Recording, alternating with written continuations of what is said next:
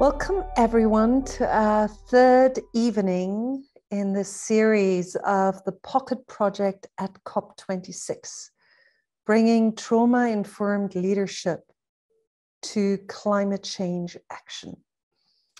And we're really delighted to have you all with us. We're especially delighted to have Thomas Hübl with us.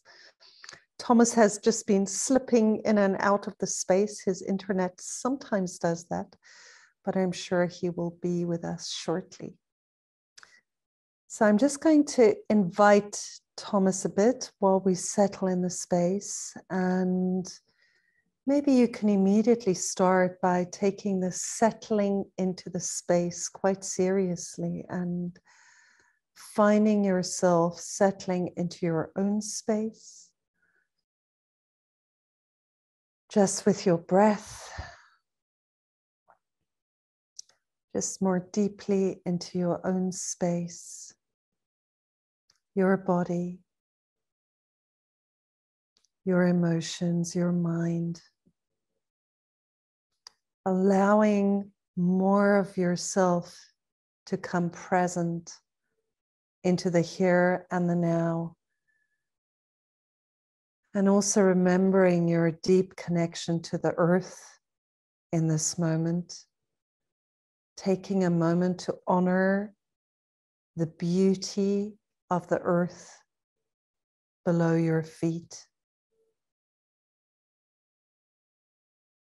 the preciousness, the beauty, and the fragility of nature surrounding you. And also the beauty of the sky above us.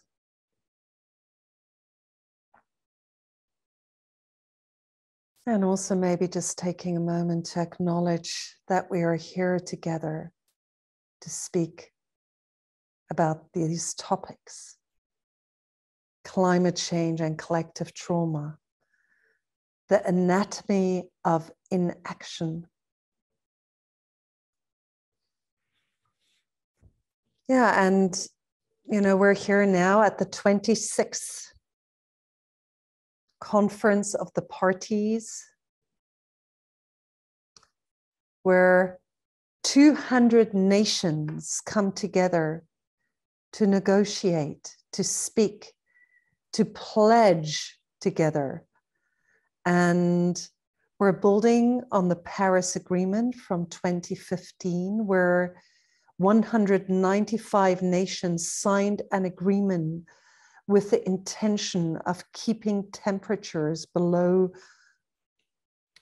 2 degrees and at least 1.5 degrees. At the moment, scientists estimate that we're already at a rise of temperature of 1.1 degrees, and we can see the results of that. More floods, more fires, sea levels are rising. People are losing their home. The first Pacific island is due to disappear. Inhabited Pacific island is due to disappear by 2040. Yeah, so this is the atmosphere that we're coming together in here on this call and also here in Glasgow at COP26. And there is a sense of urgency, of commitment, an incredible sense of diversity, even though this is the whitest and most privileged COP of the past decades. And also there is a sense of real a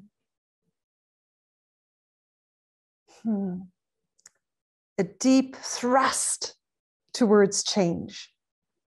And at the same time, many questions around pledges, agreements, and what is the actual implementation that we're seeing. Yeah, so we're really delighted to be here tonight with Thomas. Thomas Hübl is a renowned teacher, author, and international facilitator whose lifelong work integrates the core insights of the wisdom traditions and mysticism with the newest insights growing from science.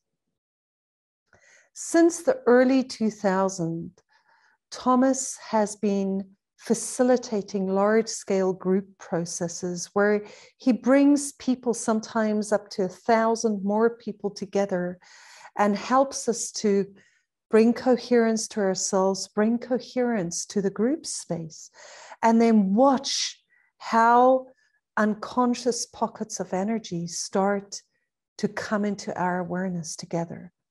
So he very much started this work within the German Jewish conversation, which, as you can all imagine, is a very painful and deep place to start, and explored and learned about the process of collective trauma integration from the practice. And from these processes, the work has spread to include gender and women-based trauma, the trauma of racism, the trauma of colonialism, the trauma of genocide and war in other places, and the trauma of climate change, trauma and climate change. And that is specifically what we wish to explore here tonight. Thomas founded the Pocket Project together with his wife, Judith Sasportas, to spread trauma-informed leadership and the knowledge around collective trauma integration that is being developed by this large group globally. In the last 3 years, the collective trauma online summits that have been organized by this field have reached out to more than 250,000 participants. And Thomas has also authored the book Healing Collective Trauma, a process for integrating our intergenerational and cultural wounds, which we warmly invite you to take a look at. So, Thomas, I hope... Yes, I'm here, Kosha. Wonderful. I am very delighted to see you at this very moment. Perfect timing. Thank you. Yeah, and would you like to just lead us into a little bit more of an arrival into the space before I bring some questions to you? Mm-hmm. Great. Over to you. So I need to see myself here. Great, see you. Yes, hello and welcome everyone. Let's just take a moment together to arrive, because we are coming all from different events and activities into this call. And take a moment and just make a screenshot of how you feel right now.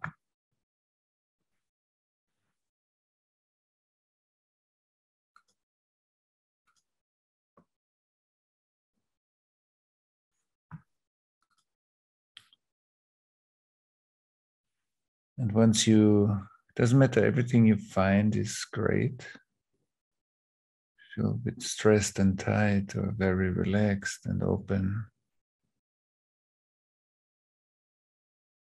And then let your breath, especially your exhalations, take you a bit deeper into body sensations. So every time you exhale, you can prolong it a bit or slow it down. And use the exhalation wave to connect to the live parts of your body.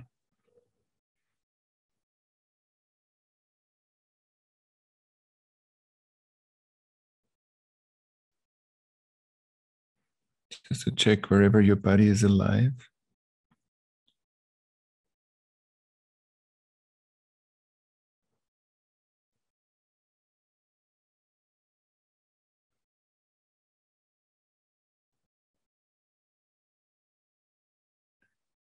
And then to take a moment to see, when you feel your body, a part of you is aware of that.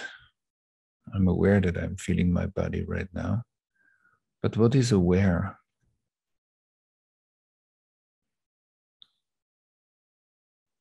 What is the awareness itself?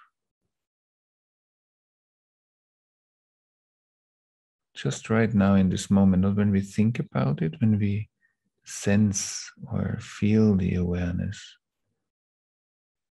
or become aware of the awareness.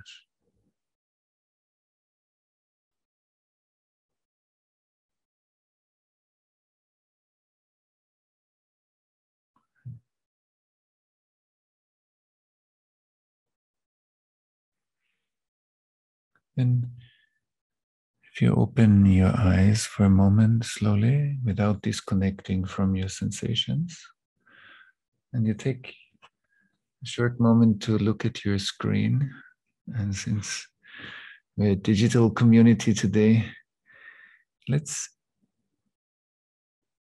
use your whole body. If you look at your screen with your whole body, so I'm sensing with my whole body, and I'm looking at who's here, getting a sense who's sitting here with us.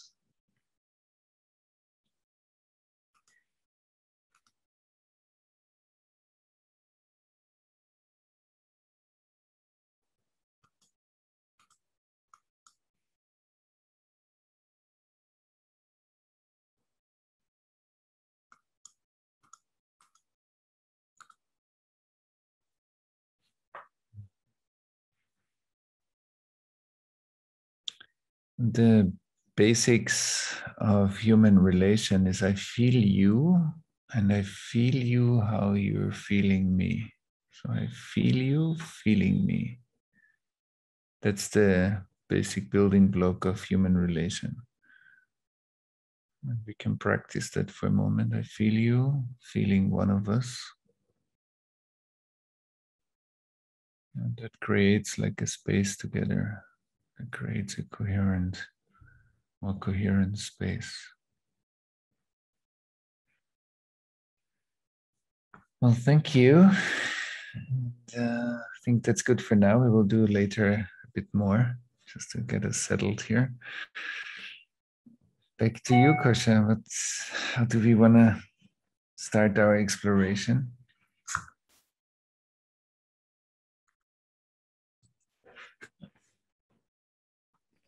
I just need to come back to you as well, Thomas. So, yeah, I think it would be great to start just from the basics. So, what is trauma? Where does it come from? And how does it co-create or shape our reality?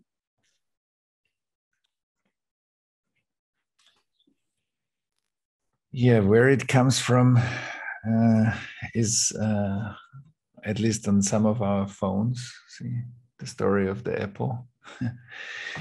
And so let's not start where it comes from, but what it does. So when we say trauma is not the experience when we go through a difficult experience, I'm talking about trauma is what happens in us when we are going through a strongly overwhelming experience, phase, series of experiences. Then there is an intelligent response that evolution developed, which means that if trauma is a moment where the computer gets overloaded.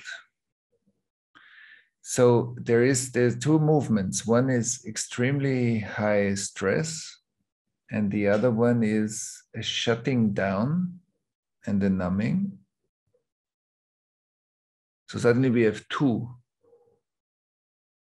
The nature of trauma always creates two. And in between is a fragmentation. So I have a very high intensity of stress and experience. And because it's so overwhelming, in a part of the city, the light goes off. Which means, like, imagine you have a city at night and you shut down the electricity in a quarter of the city. So all the part comes dark. So one part of my nervous system goes dark, which means I pull out the sensitivity and shut my sensitivity down. And it's very important because once I understand that the trauma response in itself is very intelligent, it's better than without it. An untaken care trauma response that hasn't been restored or integrated creates symptoms. Why?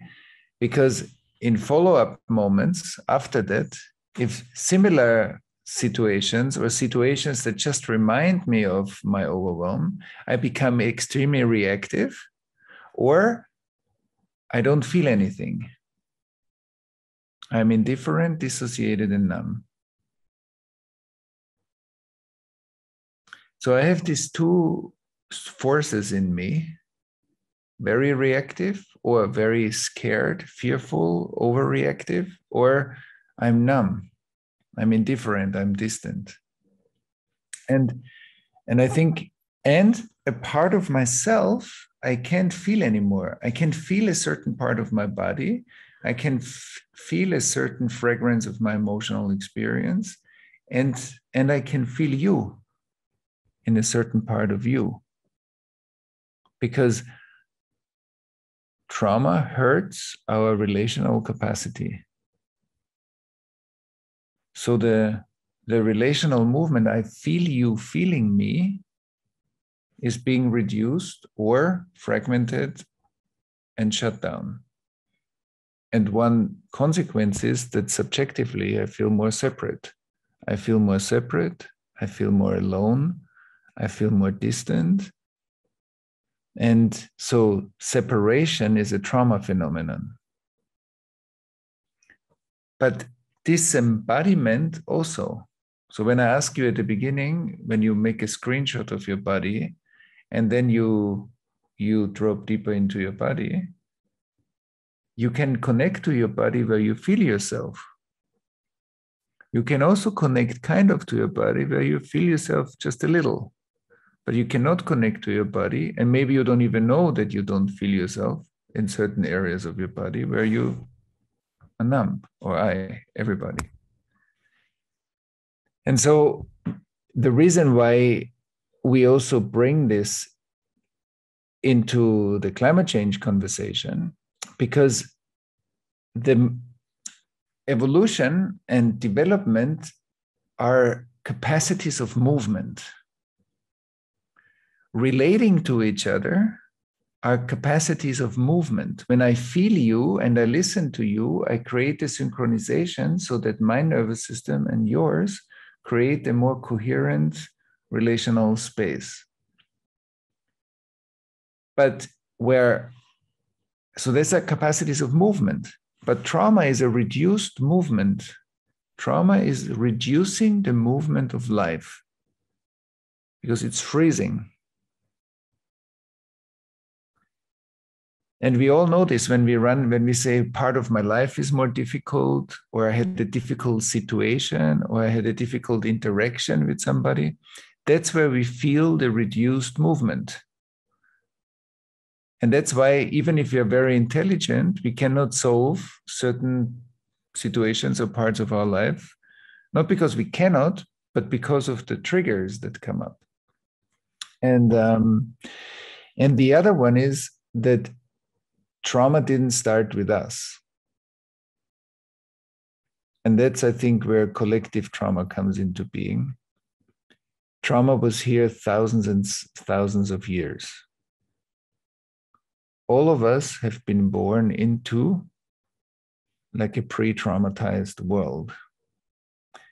And so detaching trauma from a merely personal experience, so trauma is what happened to me when I was 3 or when I was 7 or when somebody had a car accident. So then something happened and I can connect my biography to my trauma.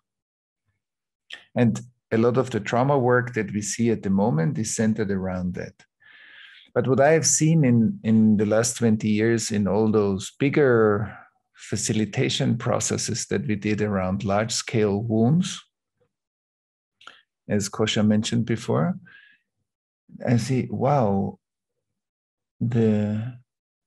I grew up in Vienna as a boy in post-World War Vienna, And nobody told me that the atmosphere that I felt, a certain kind of interactions between people, how people behave, how people interact with each other, certain feelings in society or processes in society, that all of that is going back to frozen aspects of life. So I grew up and said, that's how life is. Until I learned, no, Thomas, this is not how life is. There's one part how life is, that's true, but then there is another part, and that's how life is when it's hurt.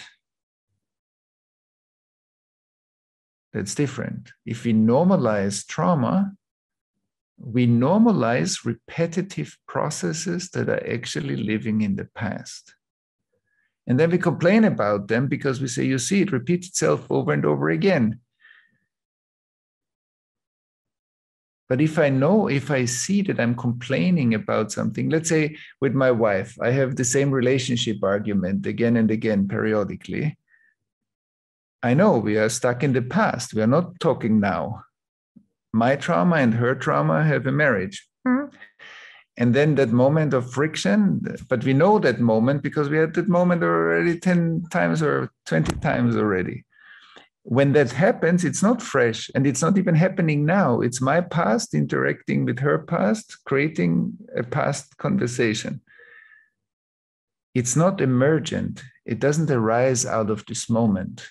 It's not happening in presence. And trauma is bound to repeat. Freud's repetition compulsion, it's bound to repeat itself because it's partly unconscious and it has no future until we become aware of it.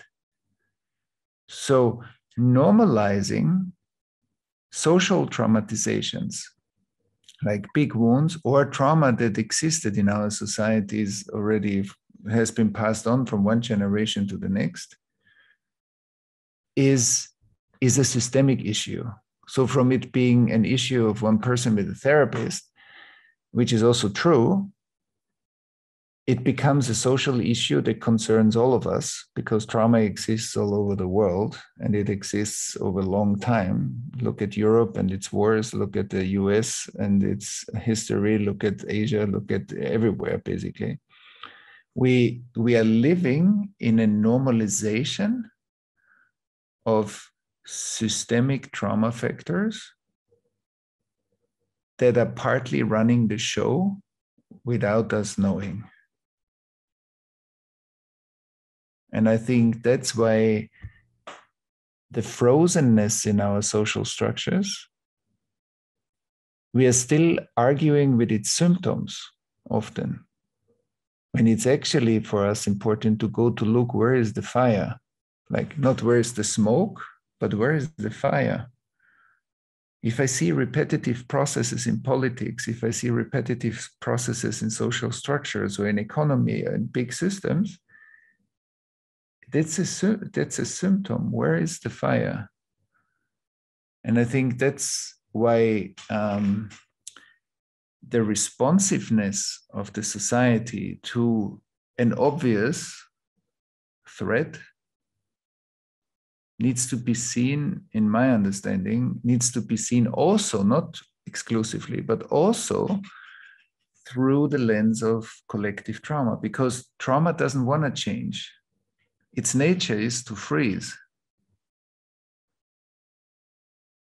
So if there's an enormous change process coming towards us that we, in our fluid nature, we are able to change because the structures of consciousness are fluid.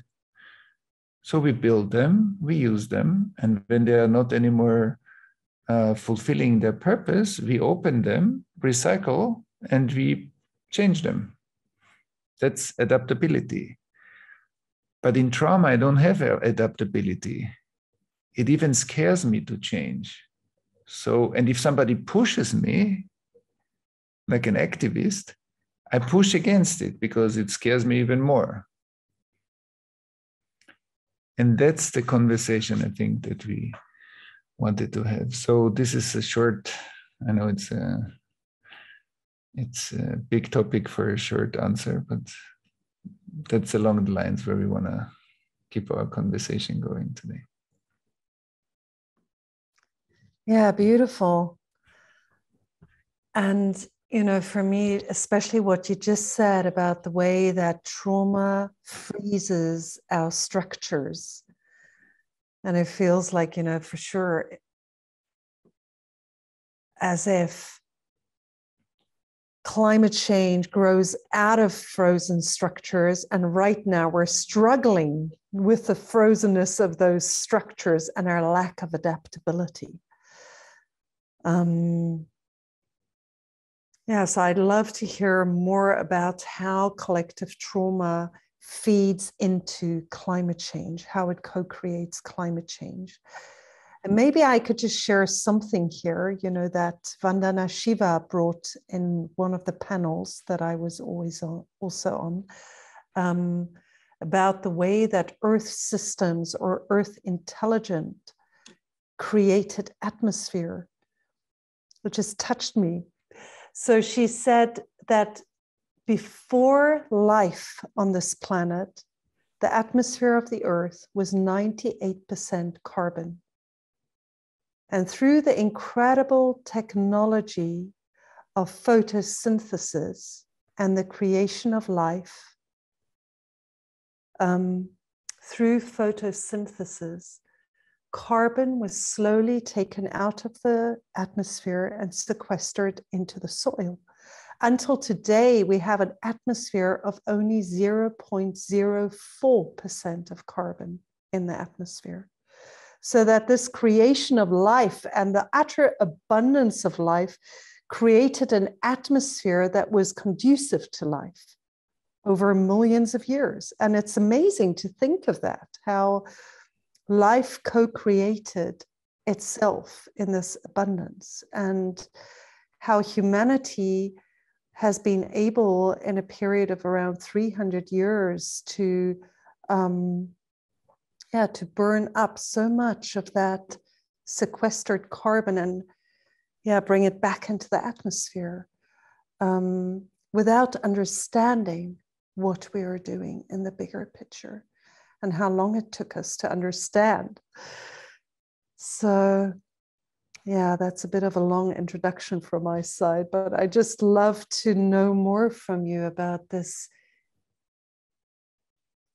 Yeah, the bite out of the apple, or how we fall out of that creation, that we no longer hear the information that we need to receive to live in a responsible way on this planet, and how hard it is for us now to adapt our structures. Right, but the good news is that I think once enough of us become aware of the symptoms of trauma, in personally, but also systemically, how some of the structures in our society are made out of ice. They're not made out of movement, they are made out of reduced movement, repetitive movement, or the past that is perpetuated.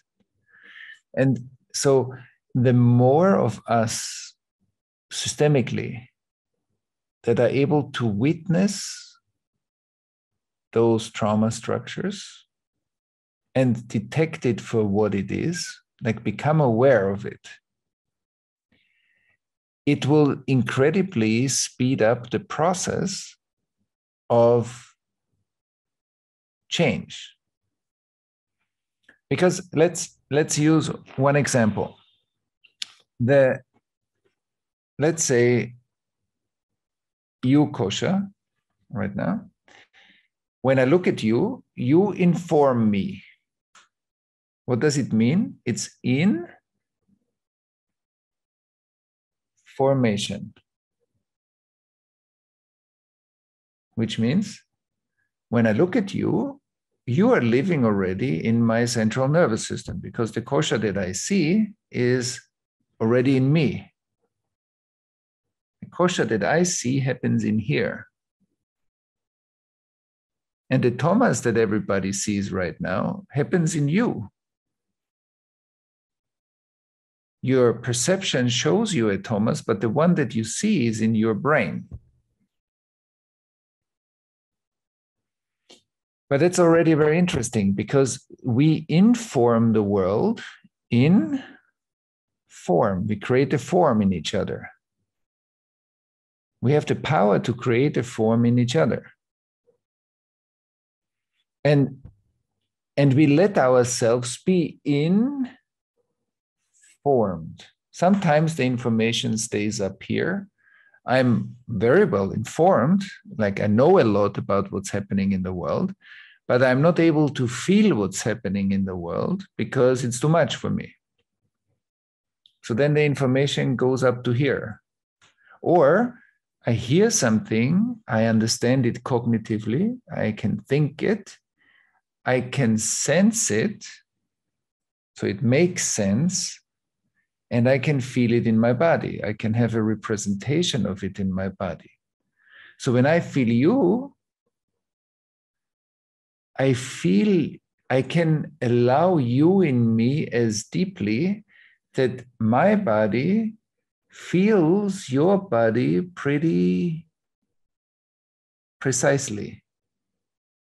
That's a matter of being informed. But often we are not really informed because we hear information cognitively, but we don't allow it into its embodiment. But what is my body? My body is millions of years, as you said before, of life. My body is not just 50 years old. My body is millions of years old. And all that wisdom is in cells being able to form tissues and organs and nervous systems and the more complex emotions and complex thinking. And so when we are sitting here, we are looking through all of that. And I think one important aspect is that if we, through our embodiment, become aware of the trauma that's also in the room, and we start sensing that, not just we know that there must be trauma in the room, no, that it's something we start to feel, then the system of us starts to create the systemic witnessing or awareness. And the second part, I think that's important, is that when we are being informed about climate change, we also need to be willing to embody climate change so that it creates a cognitive, an emotional, and a physical care. But if part of my body is hurt because of my trauma, my grandparents' trauma in the war, or my society's trauma, and the information cannot go in, I can also not expand into a deeper responsibility, because in order to respond to you, Kosha, I need to feel you.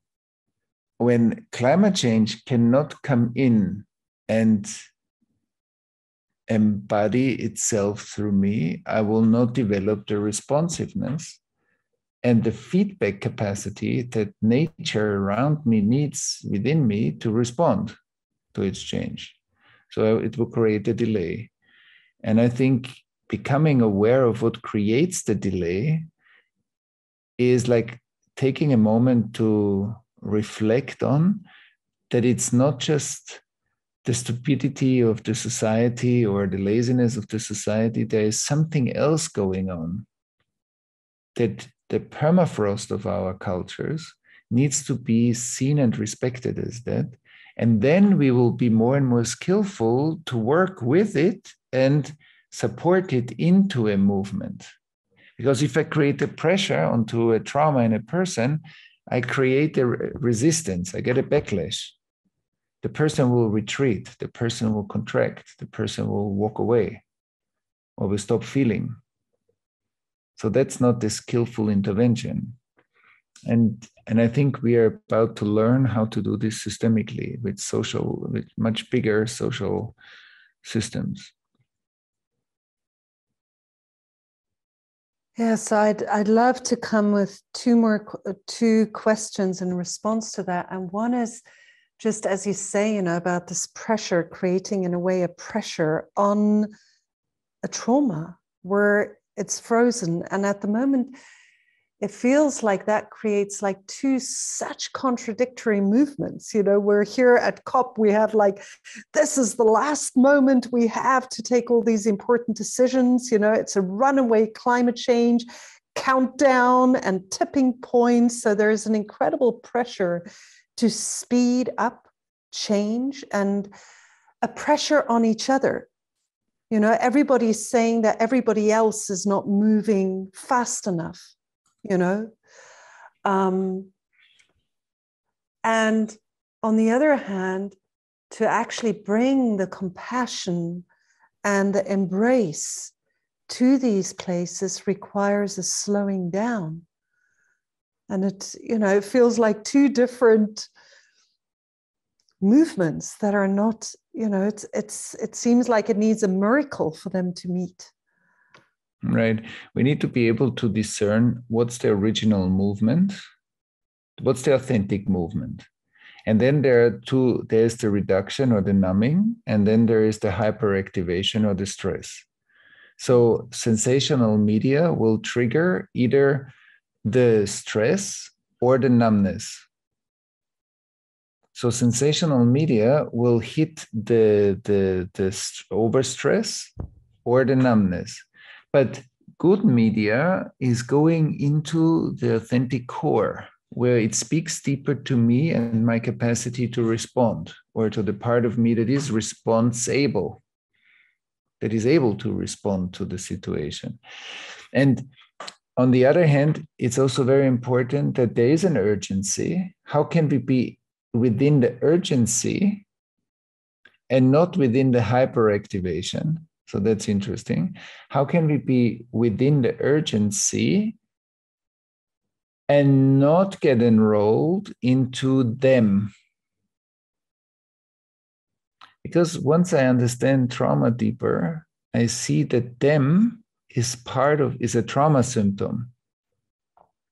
It's very easy to say they are not doing it, or they are like this, or they, but where am I when I'm saying that? What's the process of demming them?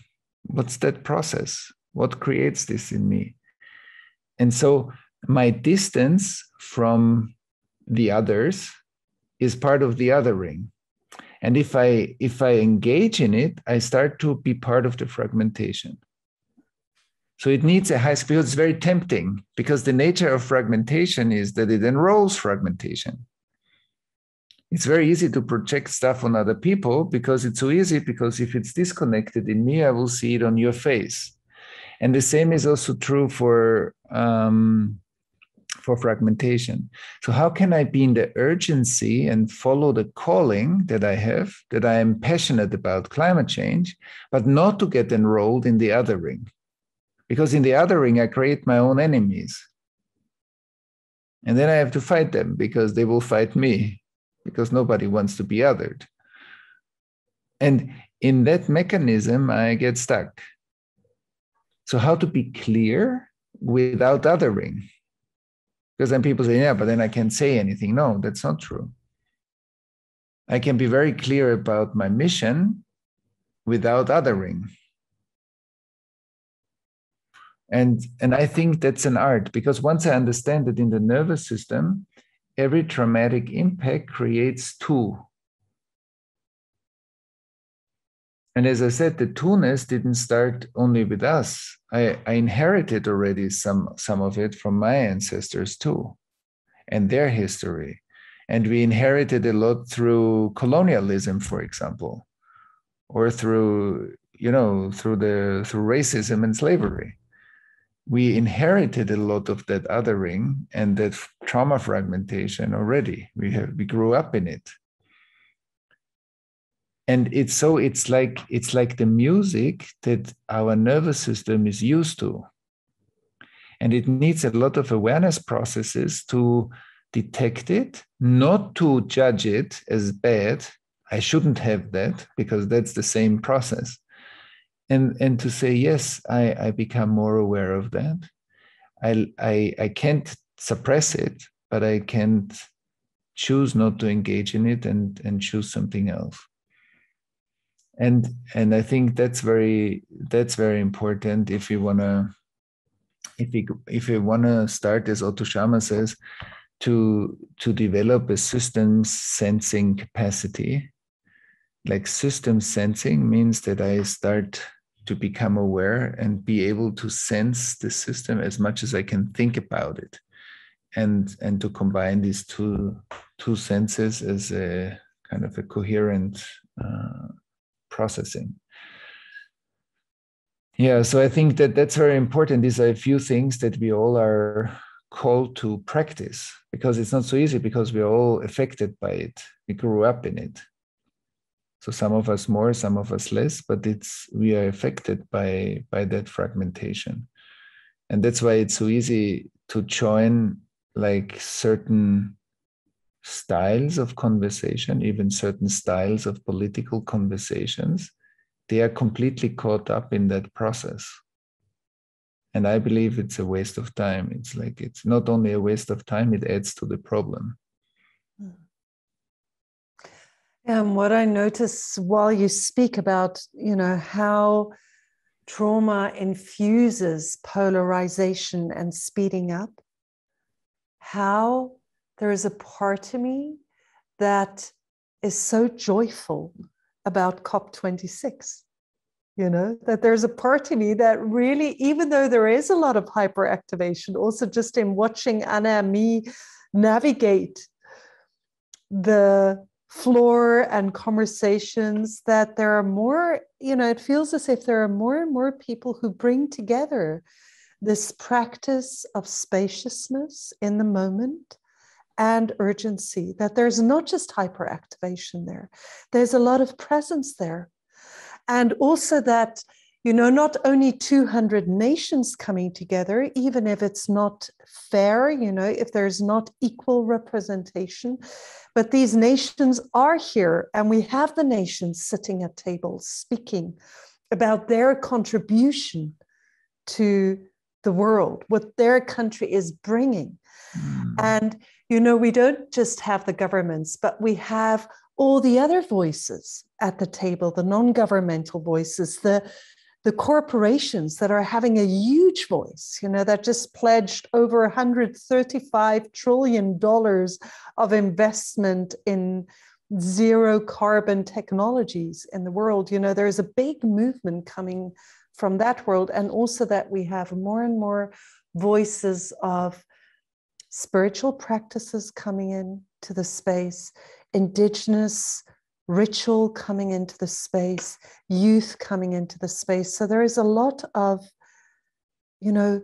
trying to bring the threads together, So it is the thing of beauty. And in that there is a lot of limitation. And that limitation feels like it stays invisible somehow. And I wonder whether you could speak more to the invisibility also of what is keeping us apart. I mean, in a way, you already spoke about that when you spoke about it, but I'd love to hear about it. Right. First, I want to say something, like when you say you feel a joy, because it's amazing when we all come together to care for something that's meaningful. With all its problems and all its difficulties, it's beautiful to celebrate that enough come together, and we are trying our best, obviously that's our best, to come together and take care of something that we feel is needed and right. And so to honor that including all the difficulties and everything that can go wrong and doesn't work, there are these efforts of a concentrating force. Coming together is concentrating. That's very important. Gathering our tribe, like gathering together, like the drums that gather everybody together that hears the drum beat, is a concentrating force. If you want to create a movement in the world, that's what we have to do. At a certain point, when the intention of the movement is clear enough, we need to gather our tribe. We need to bring together the resonances and the synchronization that's needed to form a movement.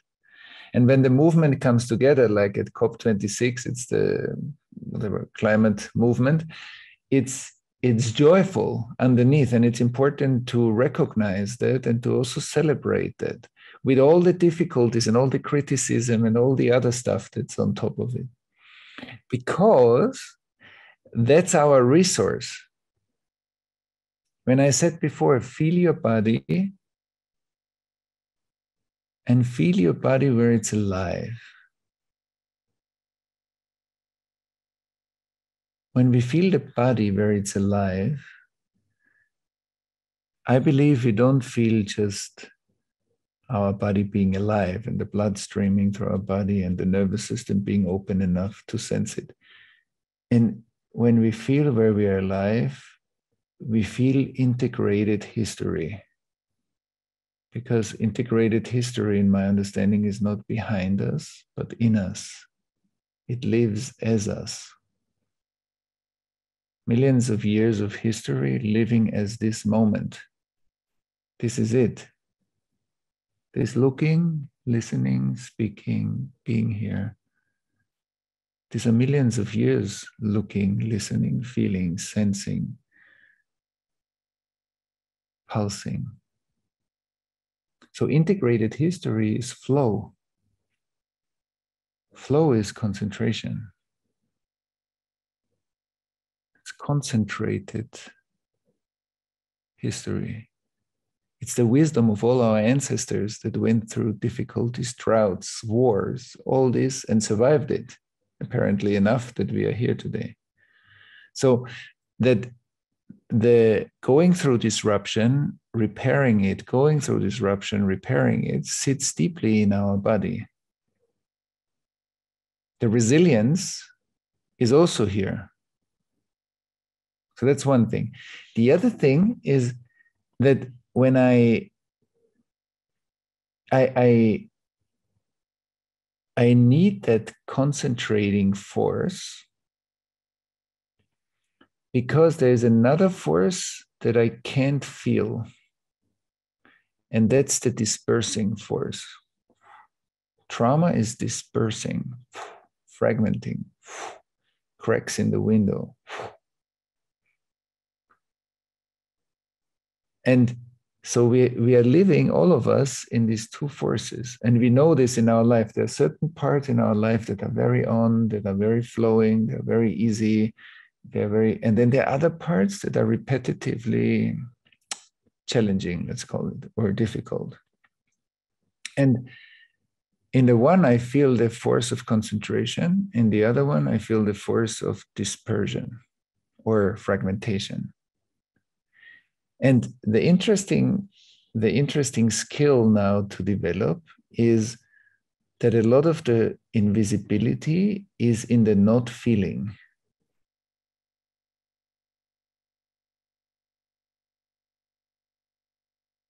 And I believe we are not very trained, to honor that if a person is overwhelmed, if a child is overwhelmed and doesn't feel, not feeling is better than feeling.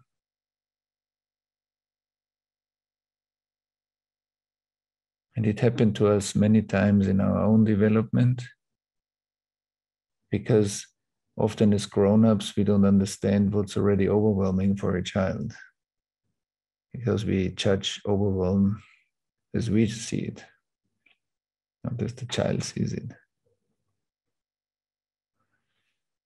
And the other part is that when that not feeling is not a dysfunction, it's a function to protect ourselves. The people that are the most stressed are the people that are not talking anymore. The people that are the most stressed are the ones that are mute in our society. These are the people that are the most hurt. The people that can still scream and the cameras are coming and filming it.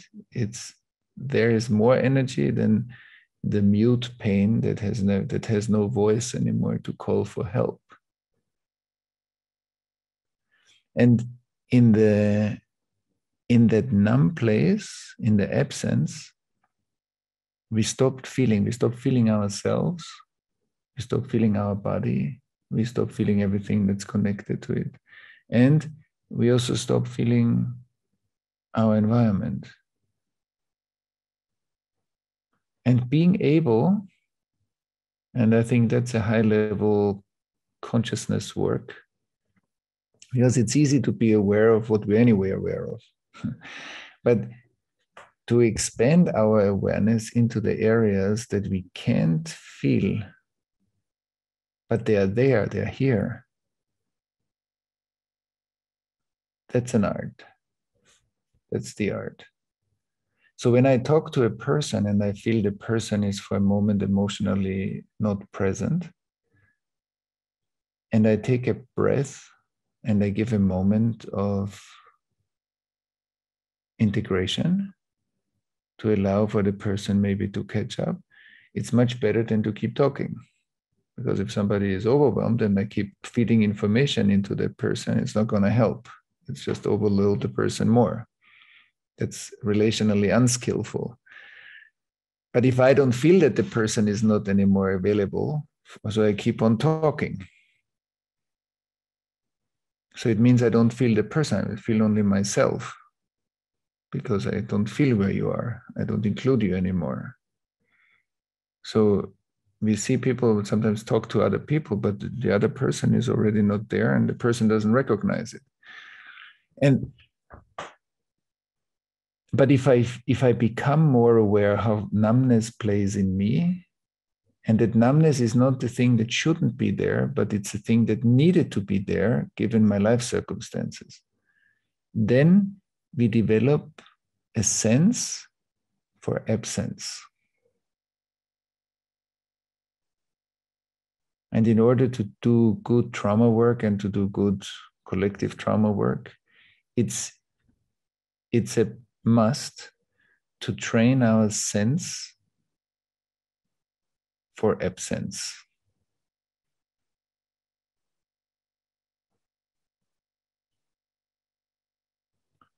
Because once we can witness absencing to a certain degree, it's not anymore an unconscious absencing, it becomes a conscious absencing.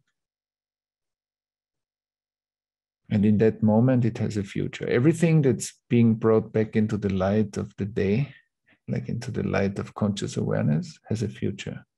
Everything that's drowning in the lake, which means it stays unconscious, it has only the past.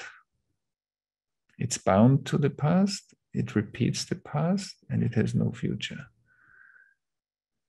And I think that's an important, like the concentrating force is exactly the opposite. The concentrating force is what brain coheres, and what coheres also social systems. And that coherence is our power to respond to the current situation. But the other side is also true. And I think we need to gain more capacity how to become aware of the force of fragmentation. If something doesn't work, there's always something at work that it doesn't work. That's very important. I can look at, oh, it doesn't work. Or, what's actually working for it to not work? There's nothing that doesn't work. there are processes that I don't understand that lead up to the fact that it looks like it's not working. So I want to do something, but I hit difficulty. So what is this? What's the composition of this?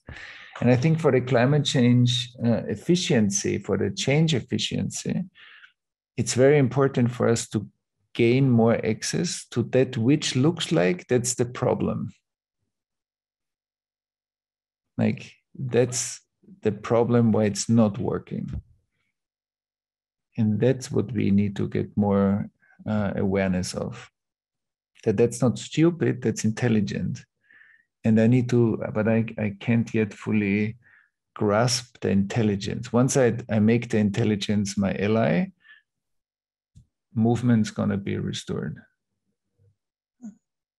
We see this with every defense mechanism in a client. When there is a defense mechanism, the mechanism is highly intelligent. So we can't not have it. So if we have it, so let's make it our friend. And let's use it as an intelligence in the process. And I think the collective defense mechanism, because we have to see that if, for example, let's take Germany now. If we were to take off, or also Israel, where I'm right now, if we were to take off the collective unconscious and we would see everything, millions of people would go psychotic. It's not just that it's a mistake that it's there for a reason.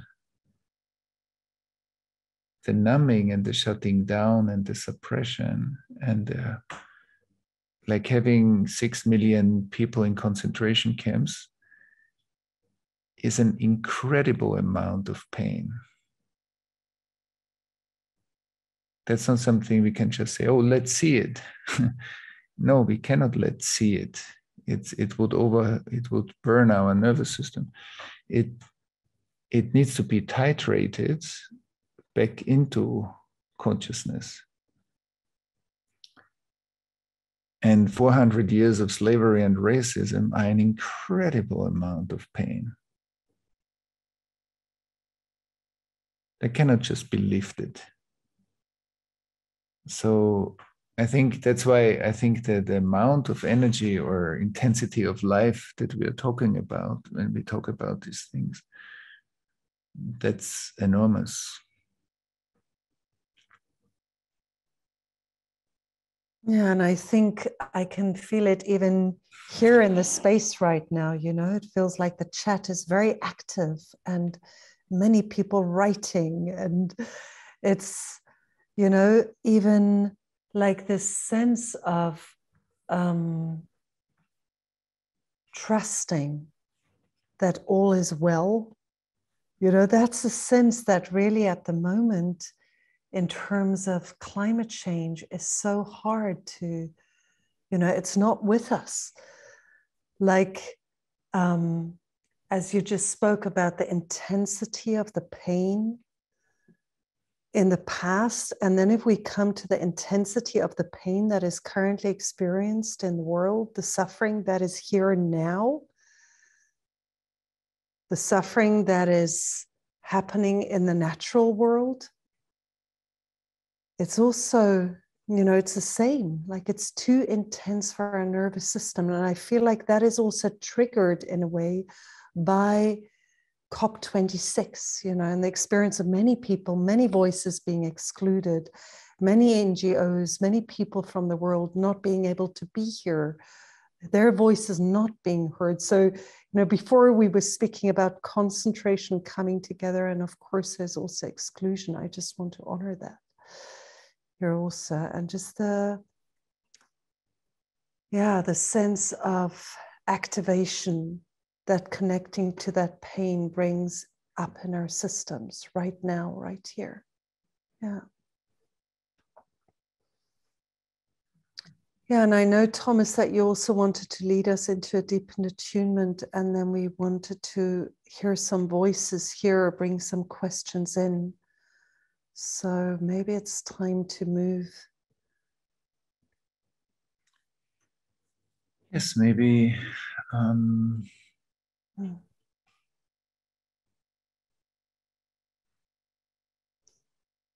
Maybe we can just be a space, because everything starts from, the willingness to engage.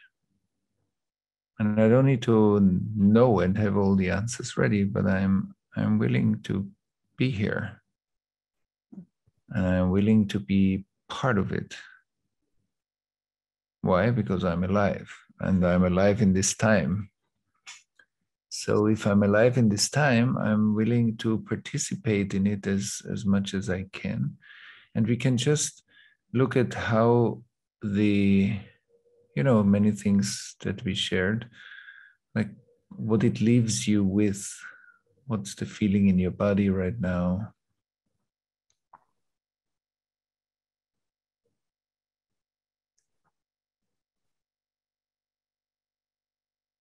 What's your emotional experience?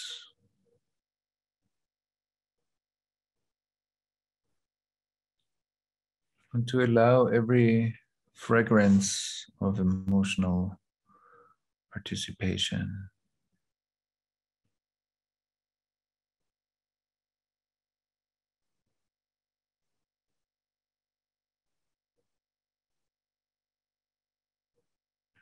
And also notice if things are too much.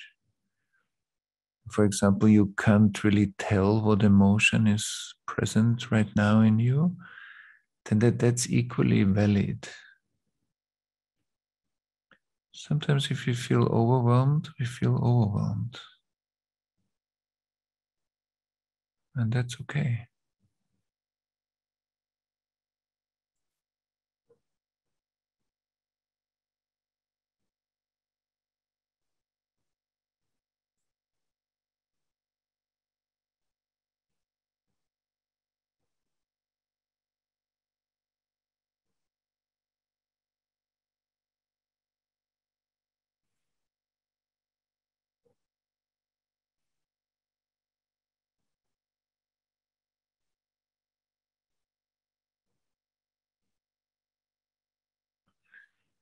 And then I would love us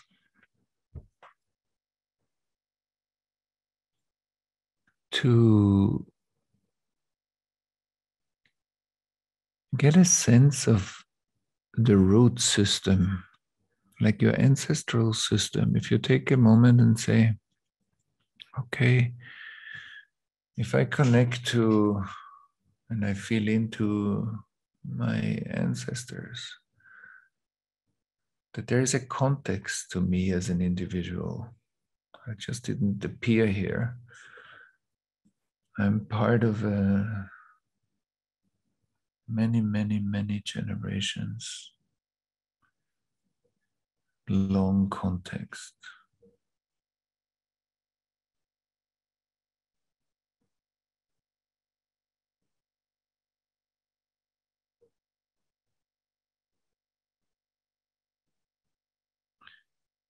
And there is a resilience that has been passed on to us, as much as also some of the pain of our ancestors rests with us.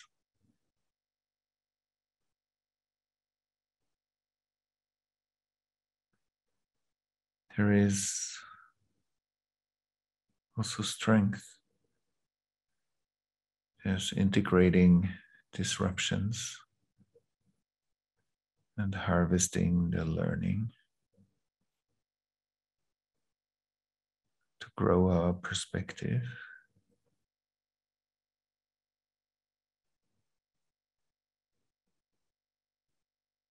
So integrating trauma leads to post-traumatic learning and growth.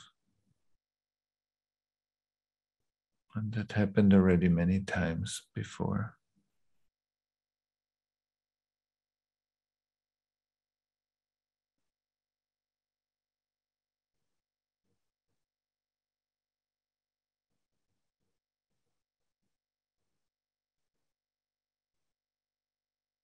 And my ancestors and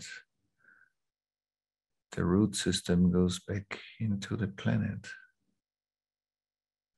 the substance of the planet. Also, we are the biosphere. We are not on the planet, we are the planet.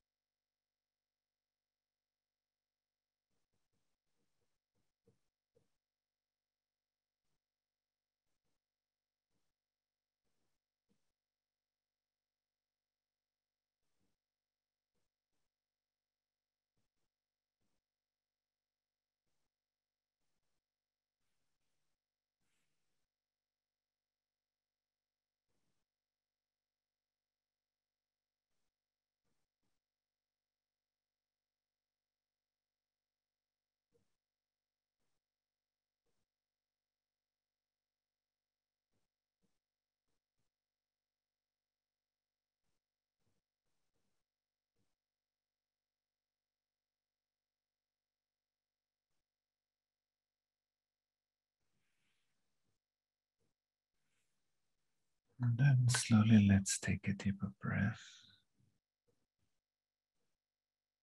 Slowly come back. Oh, still a little time for some questions or statements or any comments.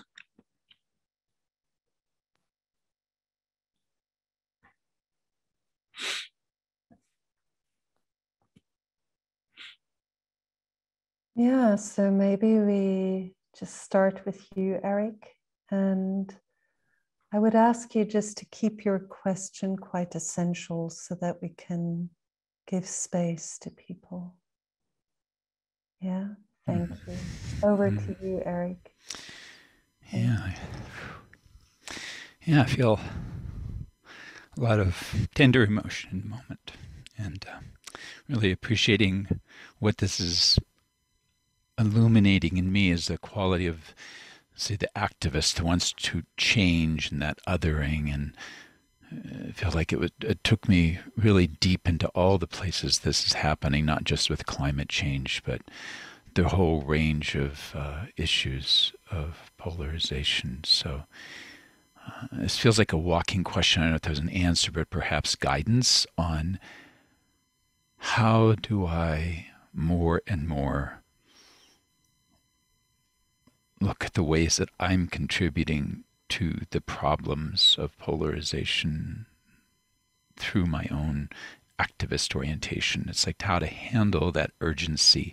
And you're talking about, there's this tension between the urgency and numbing, and then, here I am, and yeah, it's like getting clearer. I don't know if that's as well formed yet as a question, but it's like there's a real sense of being humbled at how much I get in the way, and that desire to be more responsive and available. So perhaps enough in there, and you can respond. Thank you, Eric. First of all, good to see you. And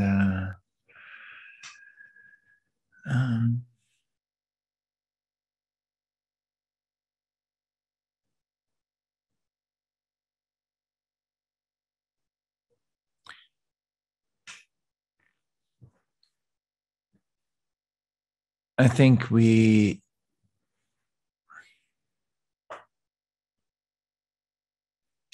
what I'm going to say now doesn't apply to, or most probably is hard to apply to criminal or very violent situations, but I'm talking about more daily life activist or daily life situations that I think distancing is a very interesting phenomenon.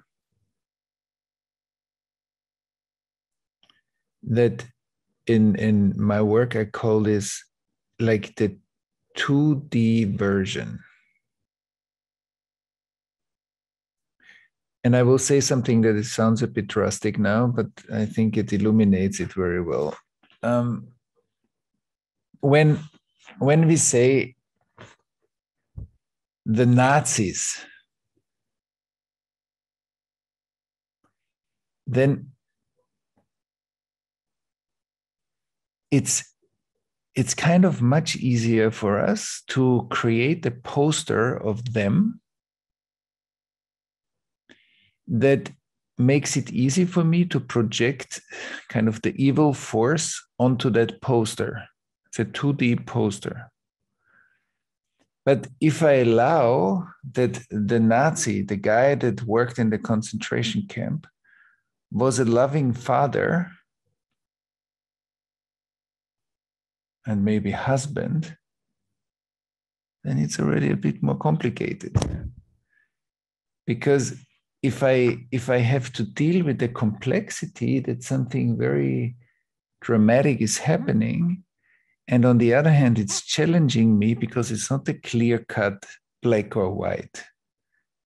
It's much more complex than that.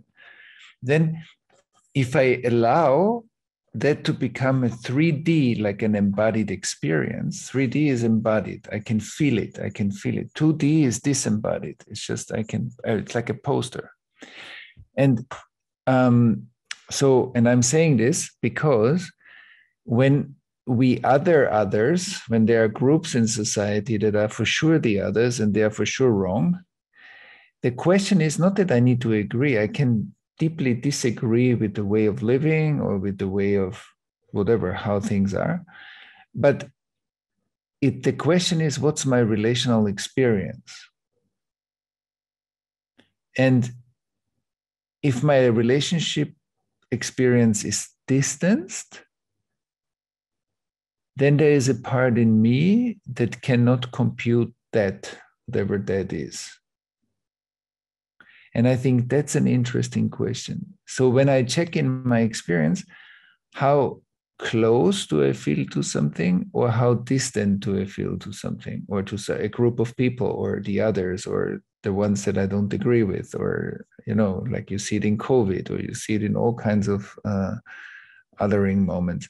And so I think that that checking on myself, not whether I agree or not, I can have a strong disagreement with somebody in relation, but it doesn't mean that I disconnect from the experience of that person.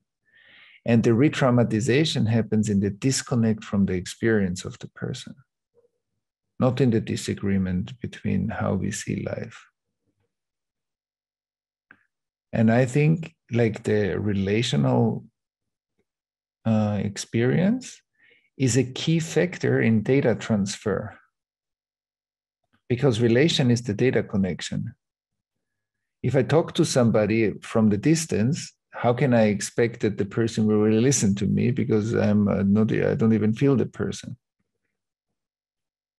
But if I am able to be with somebody that I disagree with in a kind of closeness, then whatever I have to bring in the room has at least the highest potential of alchemical power. And also what the person brings to me will be something that I listen to. even if I disagree with it. And then there is a different flow of information, because somehow two polarized opinions or ways of seeing things are in the same room. And they can either stay separate and then they will just walk away and talk about each other badly, or they can be in a space where at least some sort of alchemy happens between these seemingly polarized forces. And I think we can all contribute, not that it shouldn't be distant, but that we are aware that it is. That's the beginning. Not saying, I should be intimate with the whole world. No, we are not intimate with the whole world like this. That's an illusion. But that I'm more process aware of how it is, that's where I would start. That's where I would continue the work. You're not starting there, but yeah. Because that's something that I can feel like, is the other close to me or is the other distant? And how am I talking about the other? And I think these are very powerful practices in the also in the way how we engage in life, especially in fragmented political or whatever other arenas. Thank you, Eric. So anybody else wants to share something? Or Thank you. Yes. Yeah, we have Nela, but she's not able to turn on her video. And is that that's okay? Or yeah, good. So Nela, we'll go with you. Okay. Do you hear me? Yes, I do. Clearly. Thank you. I have I like to do a sharing. I feel it so deep inside to share it since many, many years. And I wrote it in the chat and I just want to say it again. I feel this strong visualization of Mother Nature mirroring our own inside. So there's no separation from inside and outside. And nature simply mirrors us where we are. And if we are not connected to our own nature, nature will show it to us in all the ways she can. And all this, also all the pain in my vision, is part of the whole journey and process. So I want to inspire and motivate. I feel it's on each of us. I lived with nature for 3 years now. It not only feeling better to be in tune with nature, it made me more healthy, it made me more vital. I need nearly no money. I just want to inspire you, for whoever is able to start something like this, try it out. Be it with a garden, be it, just follow your true nature inside. Follow this path for your own. Don't wait for the outside, because it's on you to change the whole field. And there's a question we can ask is, what stops us from living our true nature? So what is our true nature? But for me, true nature is to grow my food in the garden, for example. And as I did it, I had all my food in the garden, but I was not hungry anymore, because already the tune within Mother Nature, within Source itself, nurtured me. So it's on a totally different dimension and frequency. And I just wanted to share this experience and also pass this question on what stops us from living our true nature. And usually these are fears connected to the trauma. And this period of Corona is also a mirror to that. It's showing us the pain of insecurity, dealing with health, dealing with money issues. and really mirroring these existential needs and crises, to come back to our nature and to understand that Mother Earth carries us. And this illusion of we need a lot of money, we need this is an illusion. And to wake up to that makes it so easy to live in and with nature. And yeah, that's my sharing. Thank you. I hope it was not too fast or too long. I felt it so much. Maybe it's already clear for you, maybe not. Feel welcome to write me. It's my mission to share this to the world, as I work on this since 20 years. So I have a lot to share. If someone likes to do this step, I will support you. If you have questions, for free. It's just my heart on that. So bless you all and thank you. Well, thank you. I think we will leave it like this in the space, and maybe we can use the time to hear one or two more voices. Thank you for sharing. Yeah, Andrea, over to you. Wonderful. Thank you so much, Thomas. The words and the silence both I've found so healing and uplifting.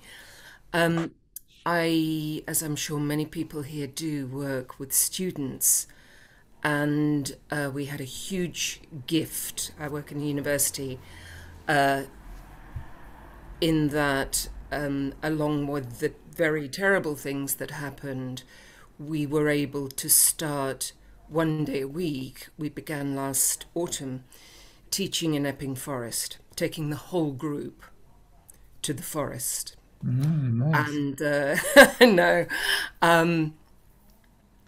and I mean, that's been a passion. I resonate with a lot that Nela was saying there. It's been my personal passion. I have this ludicrous commute to work every day, but I just hang out the window. And 10 years ago, I would fill up on the foxes or the rabbits or the wildlife that I saw, and it's diminished. But what I really was interested in, and I'd love to hear you speak about, is the place that the arts and creativity can play in this. So there's a for me a very socioeconomic gap of when I take my very diverse group of students to the forest. Some are like, oh great, because my parents had this house in the country as I was growing up. And for many people, like the poet Audre Lorde, you know, they grow up cherishing the grass that grew through the cracks in the concrete. And a beautiful young woman from Peckham came in tears in the middle of COVID and grabbed my hands and put her face in my face and said, I've written my first poem in 3 years, and I have found something necessary to my life and I didn't know it existed. I wondered if you could talk to us a little bit about any actions that we can take to engage people, younger people and socioeconomically deprived people, to connect them in that way you speak about so beautifully when you say, you know, we are the forest.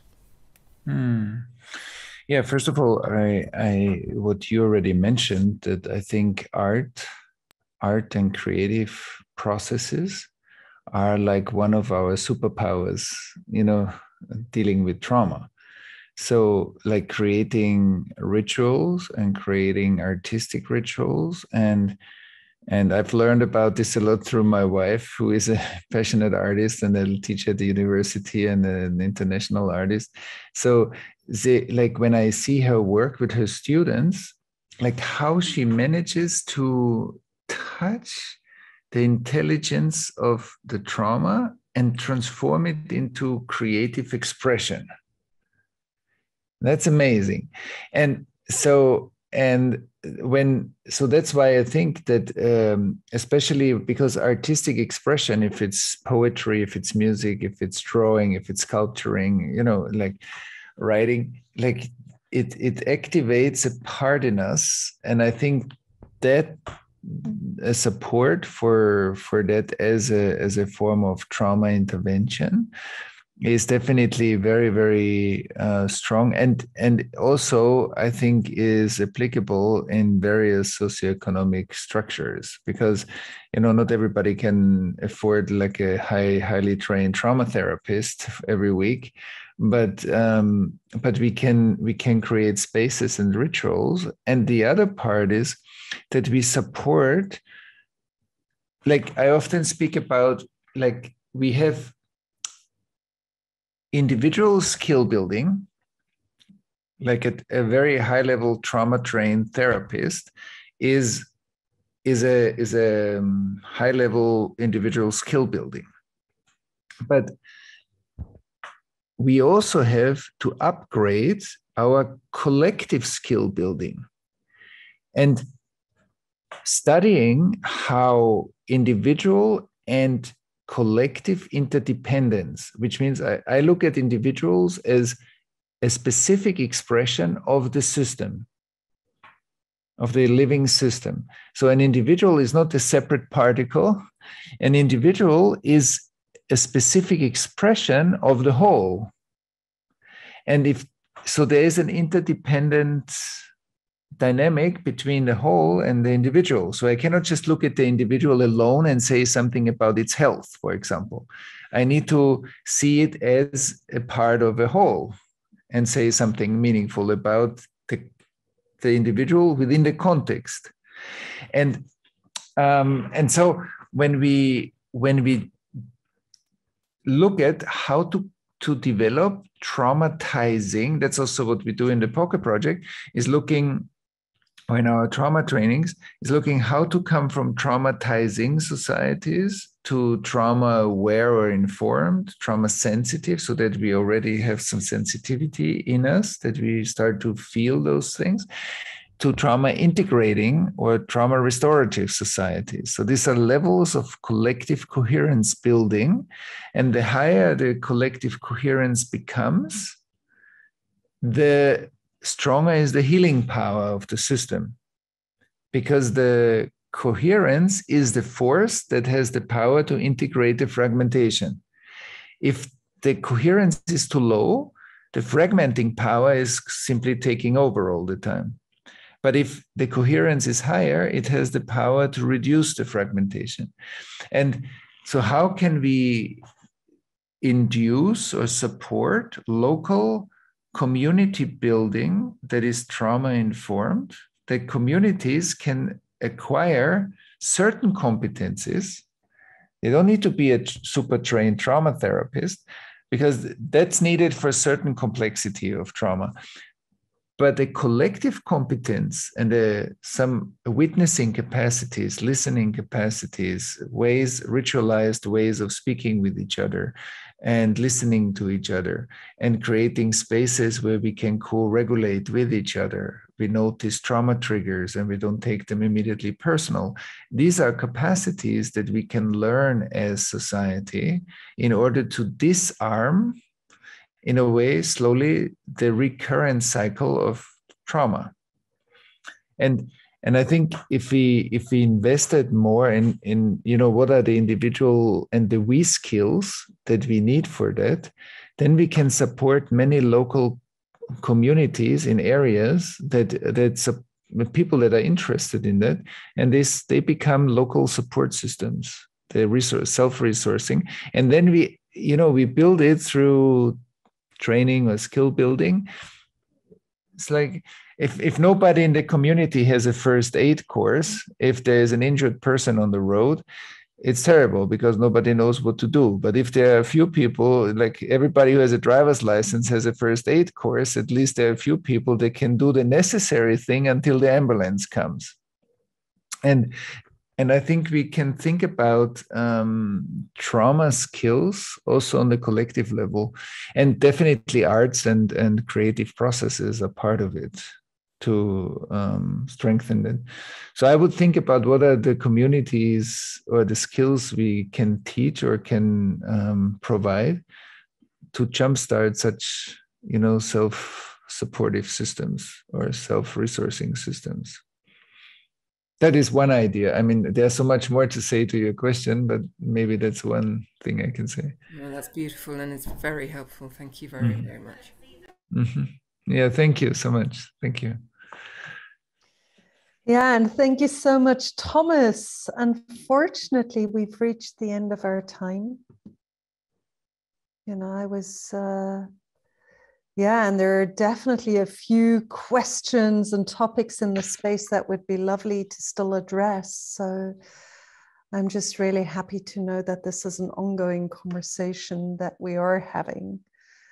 And yeah, there was also a real question from, unfortunately, I don't know how to say her name, but Katja in the chat about how these practices might just be for privileged people, this way of seeing the world or approaching, how it might not see the way that, yeah, people who suffered most are living and the experience fully. I don't know whether you might end just with 2-3 sentences around that or acknowledging, and then we'll hand it over to Eva, who will lead us into half an hour of silence, reflection, coherence building to end our day. But yeah, I think we certainly have to always listen to, you know, what I forgot the name, what the comment said, like that there are always perspectives that might not be included or might not be included yet. And I think that's always a valid exploration, that we, like, who are the voices that are not sitting here? It's Katja Camilla is how I would say the name. So I'm not sure I'm pronouncing Katja it. Camilla. Okay. So I think it's a very important question that we are always exploring, like who is not represented in what's being shared. And I think that's very important. And also that, like, I think certain dynamics, like there is some kind of universality also to trauma, however we describe it and which language we use and which approach to heal trauma. And I think that's where we can learn from every culture around the world, because, you know, every cultural tradition has a kind of a healing system developed. And now, of course, we are very much into modern medicine, but there are many other healing systems that we can learn of, and also learn of their understanding of trauma or their understanding of collective resonance or coherence building. And so I think it's a longer question. I think I need to speak more about it, but definitely I hear the comment and I take it seriously. Yeah, thank you. Thank you, Katja Camilla. And I think the other comment that I read that I just, you know, is people just really asking, how does this approach actually lead to practical action and implementation, you know, and just to say, you know, I can experience it in my life, how over the years of doing this work, how it increases the ability to manifest new structures. So, that's yeah. right. And sorry, Kosha, and it starts now, because the practical application is not, we are not waiting for it. Like if we take it seriously, what we spoke about today, then we walk away, and whatever we do, whatever is our impact and however we do it, informed by what we speak, we can all practice that. We can all practice to become more aware of fragmenting or unification or separation and interdependence. We can all become more aware of our own trauma triggers, our own shutdown, our own self-respect. How do I look at myself? Through which lens am I looking at myself? And then how do I apply this to others? So there are so many practices that we can take away from today, that we can take into any kind of workflow, whatever is your profession. It can be applied immediately. So the action happens through all of us using it. And I'm just seeing that Katja Camilla also responded. Thank you, Kosha and Thomas, for answering. I really thank you and all. And also, yeah, just You know, I loved what you brought tonight, especially also about these fine nuances of distancing. And yeah, I just love how also in these calls, many new people are joining, and this having an experience that, you know, all of this is welcome.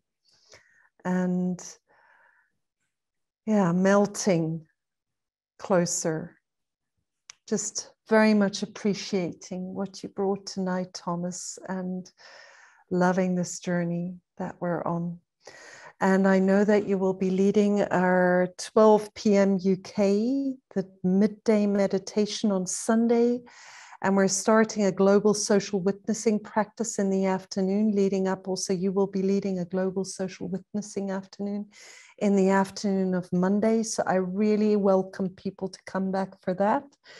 And tomorrow evening, we will also be hearing from Charles Eisenstein. So to come back for that. And with that, Thomas, thank you. And thank you, Kosha and Anne and Scott, for holding the space here. And yeah, thank you everybody for holding a space for our conversation tonight and for being engaged and with us. And so thank you. Bye-bye. Yeah, be well. Thank you.